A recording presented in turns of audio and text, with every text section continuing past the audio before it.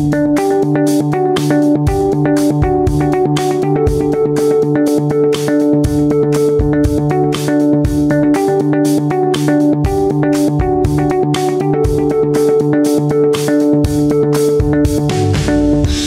do we know? There are a number of us in this room that know nuggets of what's going on in the Choptank River, and so we have a plethora of background and knowledge coming forth. And our first is Dr. Tom Fisher, and he is with the Center for Environmental Science at the Horn Point Laboratory at the University of Maryland. And he's going to provide us with the grounding, if you will, of where we are on the Choptank. Thank you very much.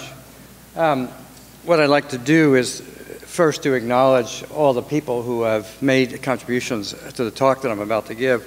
So it's not just, it wasn't me collecting all these samples, and also the funding agencies that have provided support for the data that I'm about to show you. So an outline of my talk is I was asked to give an overview of the status and trends of water quality in the Choptank. So I'm going to show you data from several watersheds, the USGS gauge at Greensboro and several others that we've been sampling, and I'll talk about those individually. And I'll also talk about the estuary and how it responds to these inputs.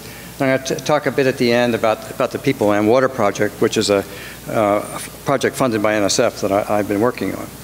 Okay, so let's get oriented. So here's the Chesapeake Bay. The Choptank is one of the largest watersheds on the eastern shore of the bay, and this is a blow up of that. So this is the estuarine tidal portion in blue. I'm going to be talking primarily about watersheds in the upper part. The dark colored polygon is the USGS gauging station at Greensboro. We have about a 50-year record of water quality there. And I'm going to also talk about these smaller polygons are watersheds that we have gauged and monitored for over a decade. So I'm going to start with those. And the Greensboro watershed is about half forested, half agriculture. Our other watersheds are all agriculturally dominated, 60 to 80%. The remainder is forest with a small residential area. And then we also have a forested watershed. It's a reference watershed in the Nanticoke Basin that's very close by. So it's a useful comparison to the others. So here's the record at the U.S. Geological Survey gauging station at Greensboro. The monitoring began in the 60s, so we have a long record of nitrate. This is nitrate in blue, total nitrogen in red, total phosphorus in green, and phosphate in whatever brown, red color that is. And what you can see in this graph is that nitrogen and phosphorus have been increasing. These are annual average values, water year values. And it's a very simple way of showing the data, but you can see that nitrogen and phosphorus have been increasing monotonically over that entire period. There's some blips in this record, but basically, statistically, they're all increasing. And I'll note that Joel Blomquist will be talking a bit later. He analyzes the same data with a more sophisticated statistical method and comes to the same conclusions. That is, nitrogen and phosphorus are increasing at this station over time, despite whatever actions are going on within that basin. So these are some of the smaller watersheds that I showed you earlier. These are ones that we've monitored since about 2003, and unlike the other graph was annual averages. These are individual monthly samples, and so this is raw data. You can see there's a lot of seasonal variability and a lot of ups and downs, but in this particular one, this is total nitrogen. It's in milligrams per liter over here, parts per million or milligrams per liter. And you can see that there was a tendency for nitrogen to be increasing over time till about 2008. And since then, we have a slight downward trend. So this is some good news that maybe some of the things that are happening in this watershed are starting to reduce the amount of nitrogen that's actually leaving the watershed. For phosphorus, we see very low concentrations. This is what's called base flow sampling. It's when it has not rained for 3 days. So the water in the stream is all groundwater that's leaving. There's very little phosphorus in groundwater. when we look at base flow phosphorus, we're looking at maybe 10% of the phosphorus that actually exits. Most of the phosphorus exits a watershed during about, well, let's say 90% exits during brief periods of storm flows. So concentrations of phosphorus go up by a factor of 10 or 20 during storm events. And so we're only looking, when we do base flow sampling, we're only looking at a small fraction of phosphorus. But there's no trend in the base flow phosphorus. Another example, so nitrogen is increasing. It was increasing, now it's decreasing in the watershed. Phosphorus is unchanged. Here's another watershed where phosphorus is higher still. You notice now we're up to about 6 or 7 milligrams per liter. This one is, again, a lot of variability. Periods when there's been large increases and then large decreases. But over this 13-year record or so, we've got just a continuous increase of nitrogen at this watershed. And for phosphorus, the record is about the same, lots of variability, but no long-term trends. Again, this is the base flow component representing only a small fraction of the phosphorus that's exported. I could show you lots of these. Keep forgetting about that. I could show you lots of these. What I'm going to do is summarize those 15 agricultural watersheds that I talked about, and then the Greensboro Station, as well as the forested basin.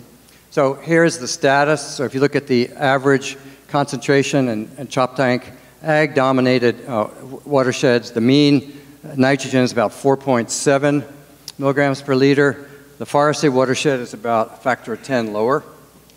At Greensboro, we're about 1.9 or so for the amount of nitrogen that's present. This is like the last 2 or 3 years for current status.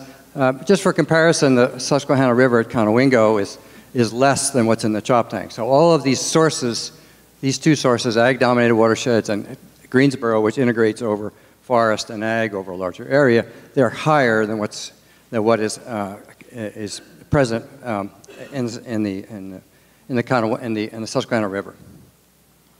For phosphorus, the concentrations, again, this is base flow. The highest one is right at Greensboro, and it's whereas the forested one is about 3 times lower than the ag-dominated ones. Again, this is base flow, so we're still looking at a small fraction, but it tells you something about what's happening.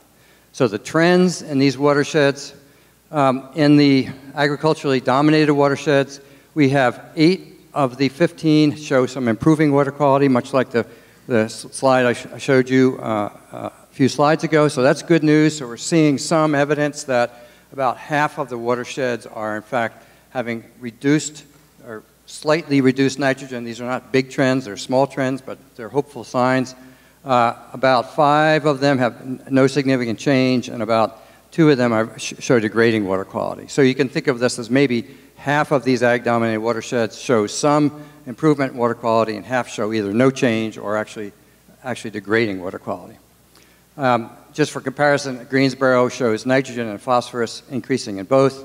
I forgot to mention phosphorus has almost, most of the trends in the ag watersheds show no change. One is improving, one is not improving.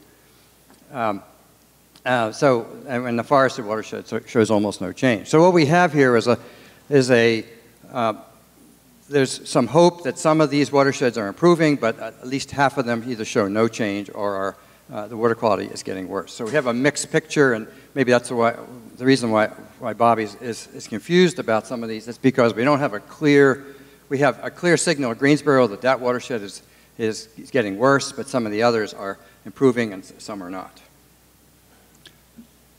What I want to take a look now is, so we've looked at what's happening up here. So we have a mixture of trends, nitrogen and phosphorus increasing from this area. Some of these show improvements, some don't. So let's look at what's happening in the estuary downstream. So all this land is draining down to this station, and this is where the estuary widens and deepens and stratified. So it's where the expression of the nitrogen and phosphorus coming into it is shown.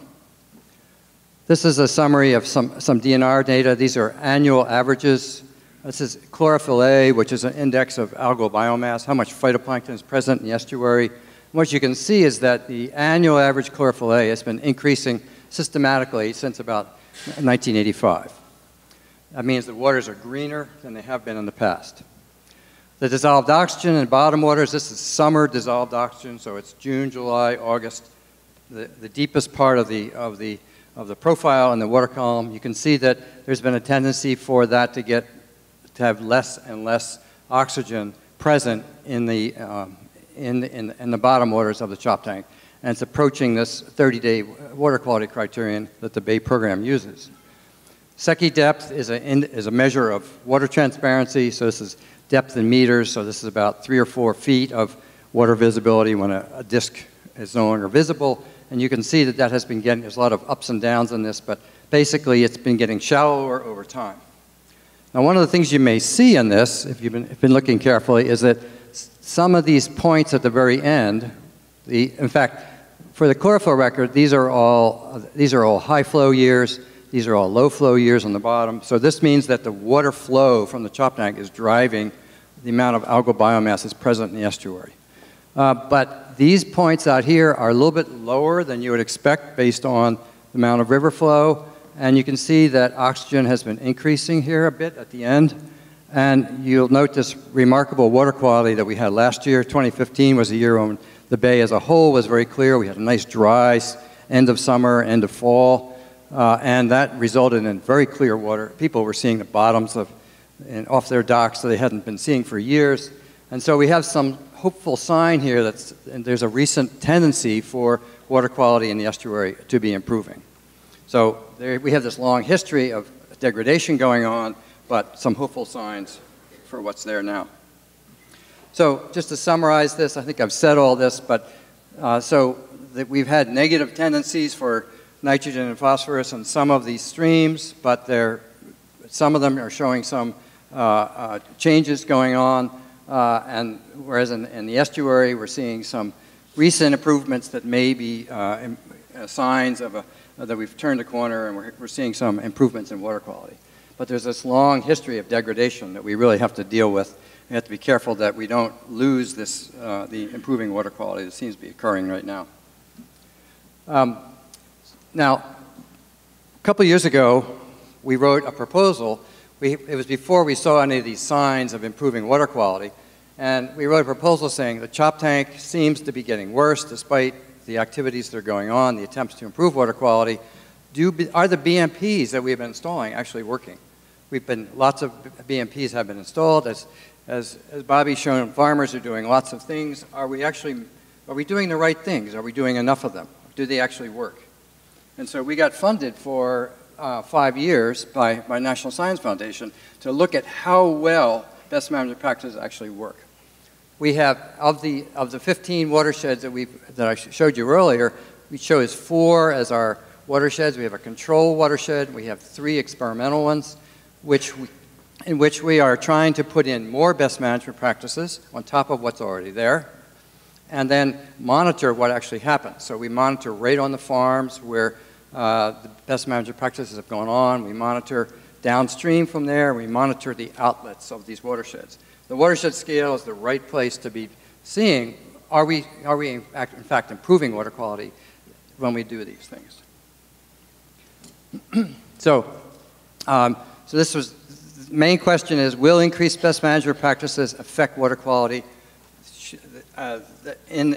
Will we be able to affect any of these trends that I was showing you earlier? Can we get improvements in water quality at the watershed scale? We have a sociology and economics component. I won't be talking about that here today. And most of what we do is direct water quality measurements at these 3 different scales. You can see someone sampling from a tile drain. This is sampling from a ditch, and then that's sampling groundwater under a farm. And you'll note some of our farmers have these signs up which say they're part of our project and they're allowing us to sample on their property, which is a big deal to trust us enough to gather data right on their farm. So what are the best management practices? There's a whole list of them here. You can read them faster than I can say. I'll just describe some of them. Cover crops are one.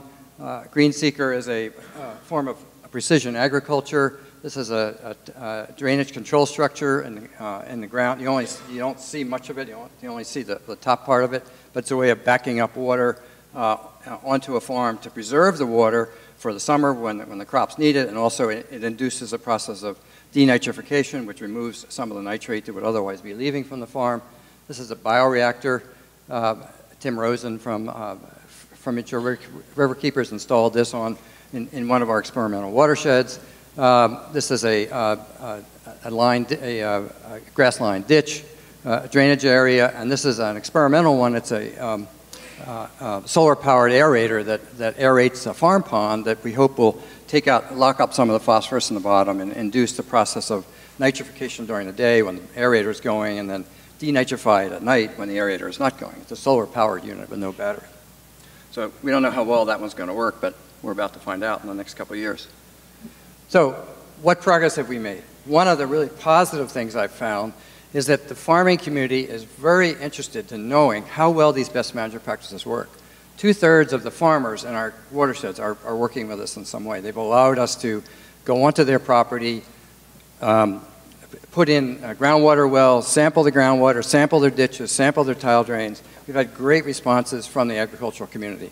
I have to say that if any of you are residents in that area, we've had 5% of the residents work with us, despite repeated efforts. So the residential community has not been very responsive, but the farmers have been great to work with.